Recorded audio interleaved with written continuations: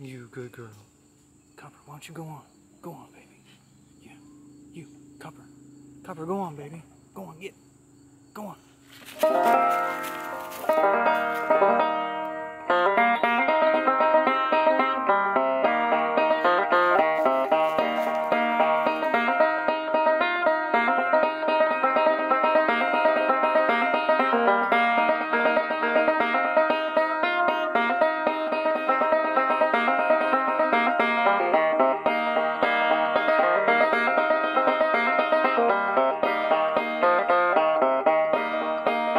Well, they caught us in a ambush way back in the hills.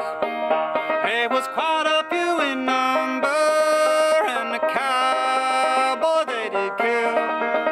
Well, I made a run to save him, but alas, I was too slow. So I left him with the outlaws in the hills of Mexico.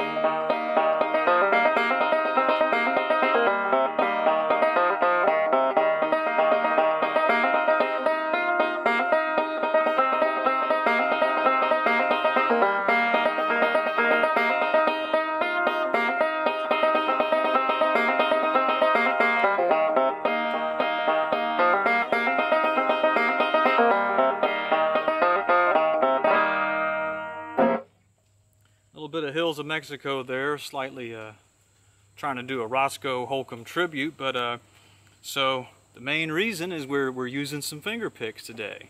Let me get up close and y'all take a look at these.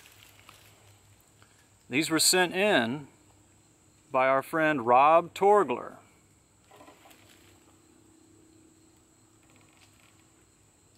Now Robb sent me a little letter, so I'll go ahead and read this out loud to y'all. Robb says, I couldn't decide what to send you, so I decided to send you one of everything in the hopes that you'll like something here. Feel free to share some. I sure would be honored if the great George Gibson would try out a set. Well, Robb, no guarantees, but I'll show these to George and see if he'll mess around with them. I've never seen him use finger picks, but I'm sure he has in the past. You know, he's done basically everything. There's some little tweaks you can do to make them brighter or mellower as far as bending or slightly filing the tips. Okay. So he says, your Patreon page is the most generous gift around, so please accept this as my thank you. Hope you enjoy, Robb.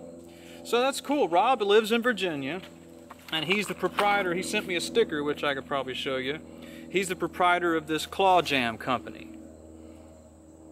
So y'all should go check out the website. It's the website has all the information there about this. These are pretty good finger picks. I like it. ClawJam.com. And Robb sent me a big sample. He sent me 2 of these little containers.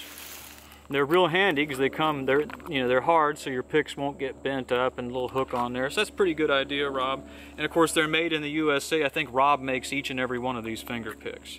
So the type that I have on now, he makes stainless steel, he makes copper, he makes brass, and he makes nickel silver.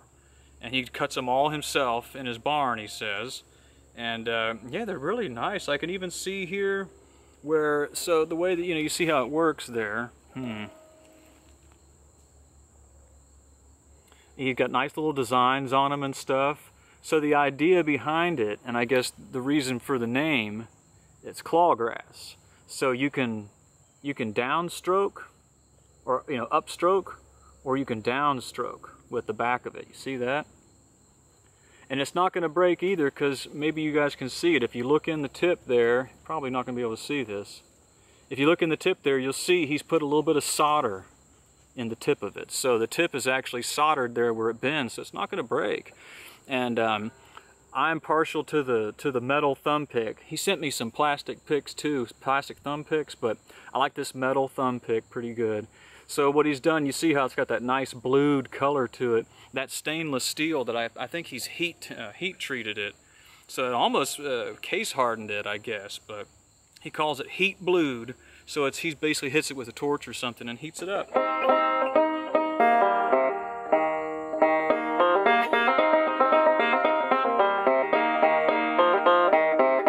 Sounds pretty good.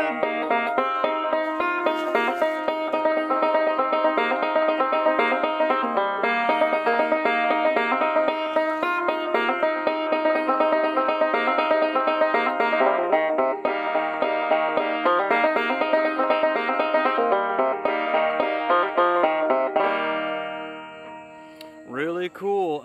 So the one I'm using right now is the copper one. Let's try another one on. Let's try, I don't want to lose any of these.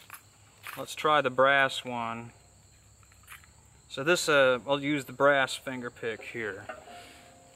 Same sort of thing. This, you can see the slightly different. This is made of brass. The last one was copper. I'm partial to copper, don't I? Yeah, I like copper.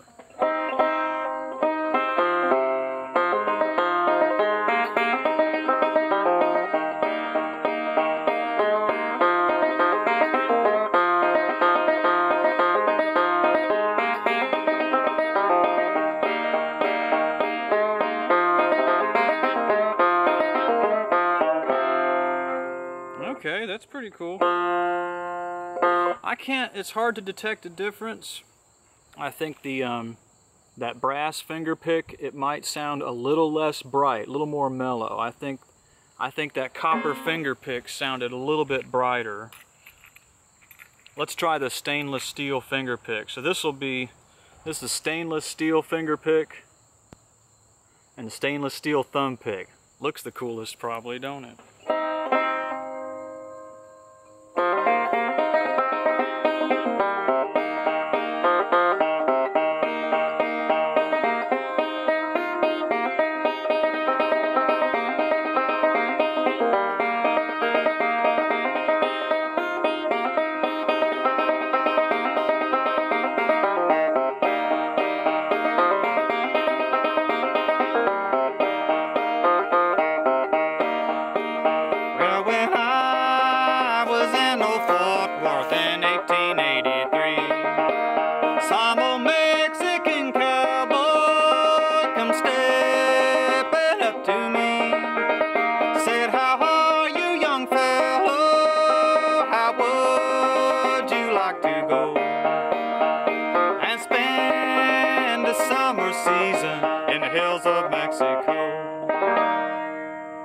That was a stainless steel finger pick.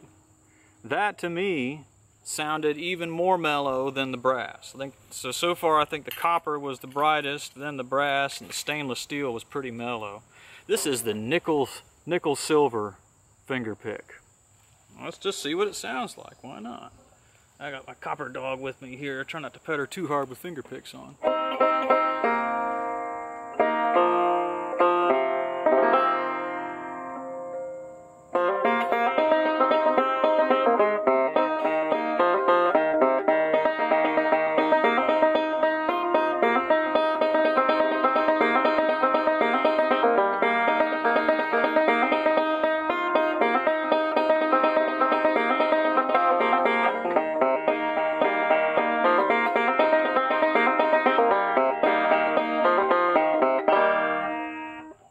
Sounds pretty good.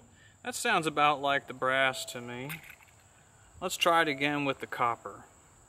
I think the copper might be my favorite.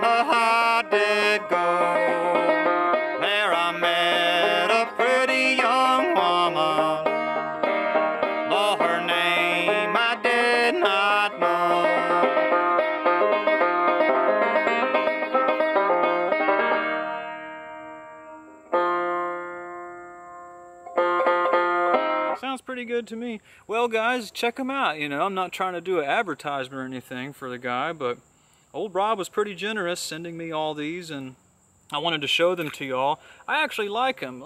You know, one thing I didn't do was try to play it down picking. It works.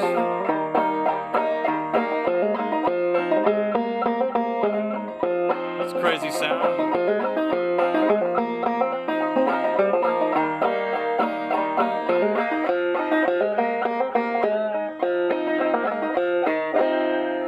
It totally works, and it's really easy. I didn't even try to do that before. So, you know, I do hear from people from time to time that they would like to be able to switch back and forth, and that they want to use a finger pick because maybe they have a weak fingernail, or I don't know, something wrong with their finger or whatever. So this actually works. This ClawJam.com, y'all, check them out. It actually does work, and it's not uncomfortable, and you can transition back and forth just like I did right there. So I don't know, if that's something you're interested in, I would recommend it. I really would. I'm going to keep playing with them and stuff. Robb also makes regular finger picks that don't have a back on them too. So if you want a nice, you know, affordable USA-made finger pick, I would get them from him, definitely. He sent me one of those too, but I didn't bring it up here with me, up to the woods. So yeah, I definitely recommend it, ClawJam.com. And thank you, Robb, for sending that in. I'm going to keep playing with it. It's like a new little toy for me. It's pretty neat. And I haven't played with finger picks in many years, and so it kind of blows my mind to do it, you know. It's really loud, and you can play faster too. So, all right, that's about all the time I have for this, guys. Thanks for looking, thanks for your contributions, and you know, keep checking us out. We'll keep working. See ya.